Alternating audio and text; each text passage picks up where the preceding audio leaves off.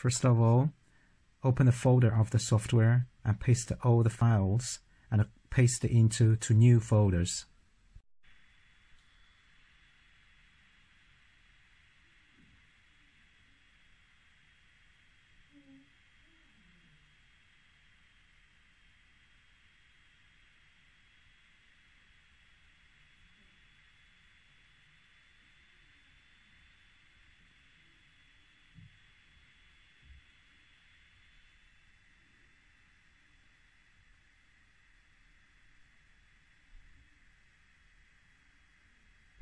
Now we start to make the software for the printer number 1.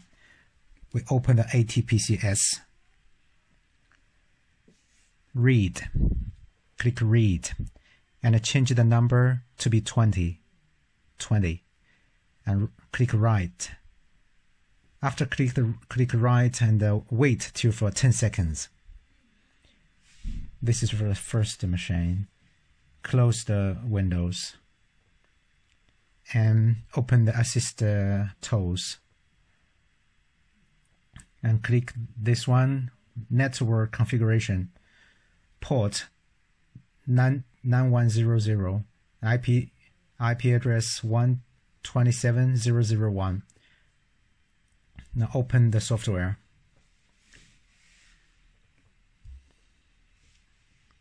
And change the MAC address to be 20. And close the software. And send the picture.